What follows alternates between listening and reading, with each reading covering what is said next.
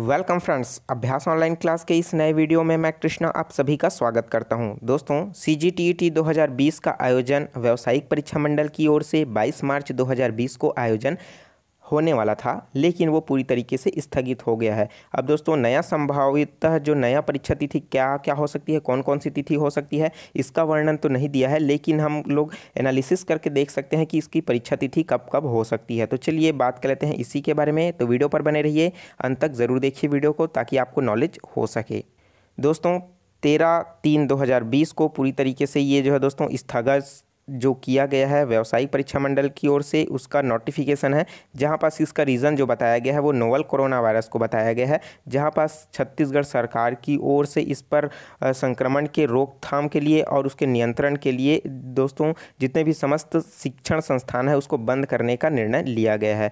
तो इसको चलते हुए भी ये परीक्षा जो 22 मार्च को आयोजित होने वाला था इसको भी स्थगित कर लिया गया है। लेकिन इसमें स्पष्ट नहीं किया गया है कि इसमें जो नया परीक्षा तिथि कब होगा। इसमें लिखा हुआ है कि उक्त परीक्षा की आगामी तिथि समयानुसार व्यापम द्वारा घोषित कर दी जाएगी। तो दोस्तों, इसमें जो नया इसका जो टाइम टेबल हो सकता है वो होगा दोस्तों, अब 31 तक तो क्या है पूरी तरीके से इसमें कोई भी परीक्षा नहीं आयोजित की जा सकती। तो जितना भी परीक्षा आयोजित होगा दोस्तों वो होगा अप्रैल में होगा दोस्तों। तो अधिकतर जो एग्ज़ाम होता है व्यापम की ओर से वो होता है संडे को। तो संडे को होगा। तो दोस्तों, इसमें से अगर हम लोग अप्रैल की बात करें तो 5 तारीख को अपना जो है पहला संडे पड़ रहा है अप्रैल का, और उसी तरीके से दूसरा संडे जो पड़ रहा है वो 12 तारीख को, और तीसरा संडे जो पड़ रहा है दोस्तों 19 तारीख को, और चौथा संडे जो पड़ रहा है वो है 26 तारीख को। इन चारों तिथियों में दोस्तों व्यापम के द्वारा कोई भी परीक्षा आयोजित नहीं होना है। तो संभवतः वो ये डिसाइड करे कि 5 तारीख को, 12 तारीख को, 19 तारीख को या 26 तारीख को। तो दोस्तों, इसमें संभवतः ज़्यादा है कि 5 तारीख को और 12 तारीख को वो अपना जो है ये TET का परीक्षा ले।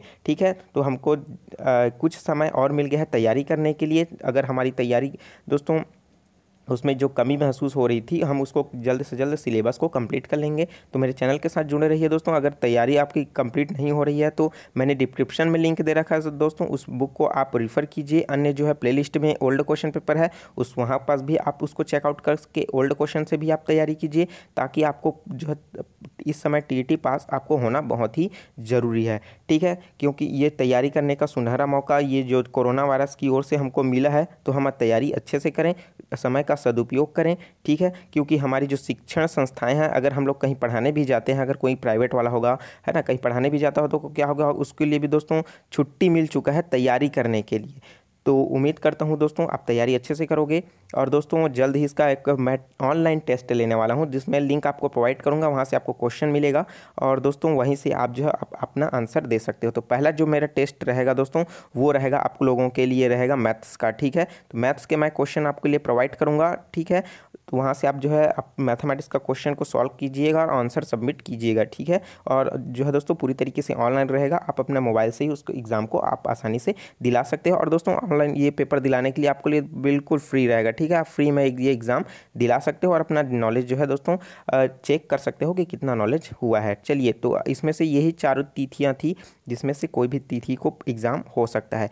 तो ये वीडियो कैसा लगा दोस्तों, और नए जानकारी के रूप में मैंने ये बताया कि इसमें मैं आपसे टेस्ट लेने वाला हूं, तो ये बहुत ही इंपॉर्टेंट था, यही चीज़ आपको बताने वाला था। ठीक है, तो मिलते हैं नए वीडियो में दोस्तों, नए जानकारी के साथ, नए क्लास के साथ। तो मेरे चैनल के साथ जब जुड़े रहिए। चैनल को अभी तक आपने सब्सक्राइब नहीं किया, जरूर सब्सक्राइब कर लो, और नोटिफिकेशन बेल आता है उसको भी ऑन कर ले, ताकि मेरे द्वारा अपलोड किया गया वीडियो आप लगातार वॉच कर सकते हो बिना किसी रुकावट के।